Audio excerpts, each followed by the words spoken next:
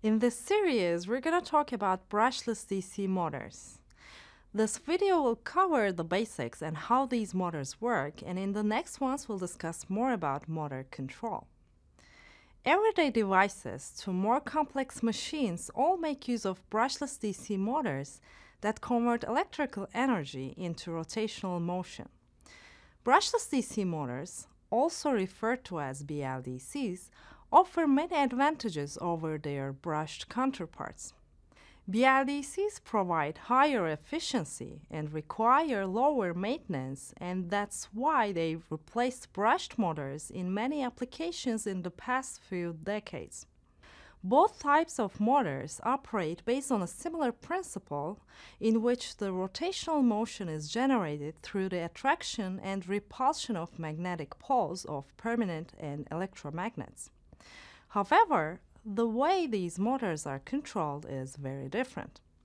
BLDCs require a complex controller to convert DC power to three-phase voltages, whereas a brushed motor can be easily controlled by a DC voltage. Here, we'll show you a simplistic animation of a brushed DC motor. By passing a DC current through the coil windings, we generate an electromagnet with these poles. These poles then interact with the poles of the permanent magnet and make the rotor spin.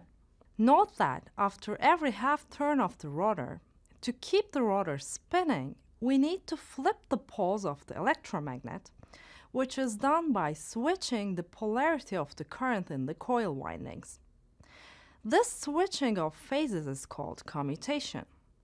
In brushed motors, the commutation occurs mechanically, where the brushes come in contact with the commutator of the rotor as the motor is spinning. Due to this physical contact, brushes wear out over time, affecting the motor performance. BLDCs overcome the shortcomings of brushed motors by replacing mechanical commutation with electronically driven commutation. To better understand this, let's look at the BLDC motor structure. You can think of a BLDC almost as a flipped version of a brushed motor, because the permanent magnets now become the rotor, whereas the coil windings become the stator. There are motors with different magnet arrangements, where the stator may have different number of windings, and the rotor may have multiple pole pairs. Besides the varying configurations, you may also come across similar structured motors, the Permanent Magnet Synchronous Machines, or PMSMs. BLDCs and PMSMs are defined as synchronous motors with permanent magnets in their rotors. Their key differentiator is the shape of their back-EMF voltages. Motors act as a generator when they are rotating. This means that a back-EMF voltage is induced in the stators, which opposes the driving voltage of the motor.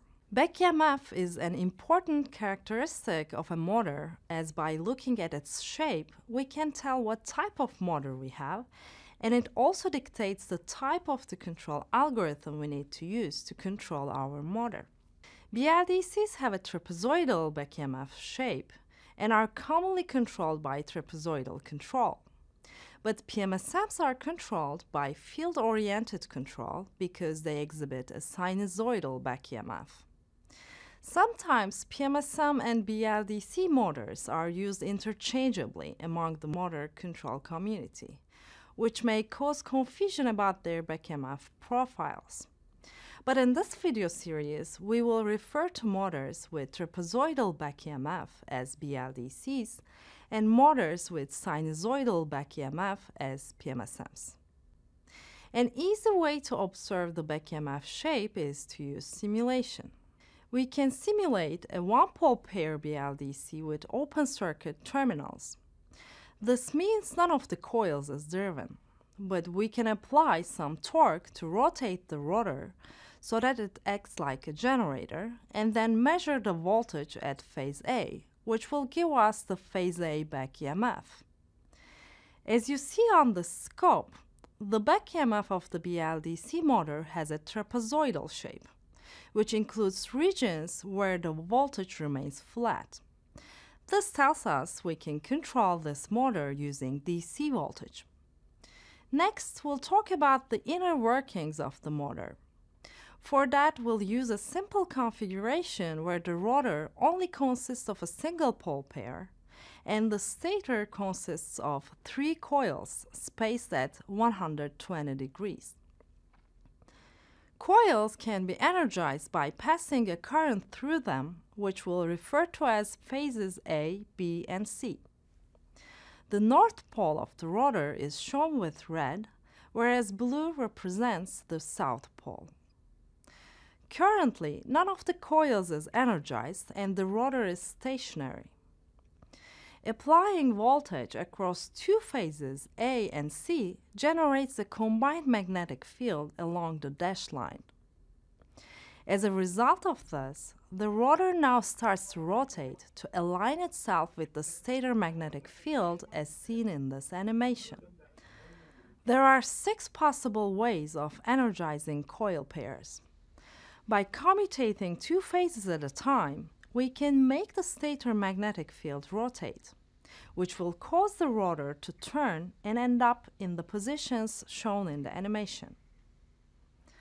The rotor angle is measured with respect to the horizontal axis, and there are 6 different rotor alignments, each 60 degrees apart from each other.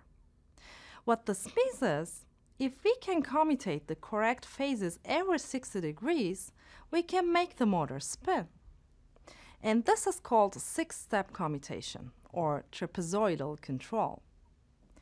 Note that with more pole pairs, the commutation occurs more frequently. To properly commutate the motor at the right times with the correct phases, we need to know the rotor position, which is usually measured by using Hall sensors. Let's discuss how the poles interact with each other. Here, the arrows represent the relative magnetic forces, and the arrow thickness indicates the field strength. These 2 poles of the same kind repel each other, making the rotor turn counterclockwise. At the same time, the opposite poles attract each other, and the rotor keeps on turning in the same direction. Once it completes 60 degrees of rotation, the next commutation occurs. Let's also show the stator magnetic field we discussed earlier on the animation. As you can see, the commutation occurs in such a way that the rotor never aligns with the stator magnetic field, but it's always chasing it. Here are the 2 facts that can explain this behavior. First, when the rotor and stator magnetic fields align perfectly, the motor creates 0 torque, so we never let them align.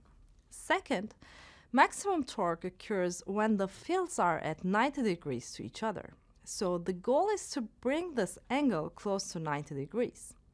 However, in BLDC motors, we never achieve 90 degrees with 6-step commutation, but the angle fluctuates within some range, and this is due to the simple nature of the trapezoidal control.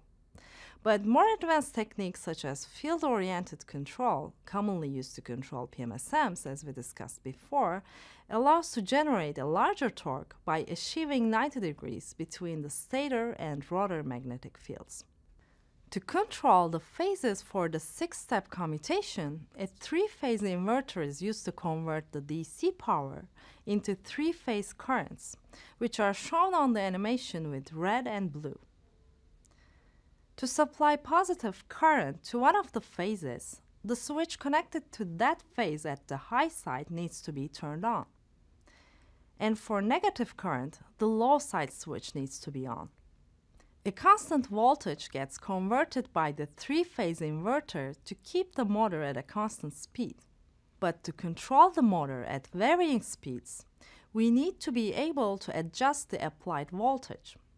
One way of doing this is to use PWM, but we'll talk about this in more detail in the next videos. For more information on BLDC motors, don't forget to check out the links below this video.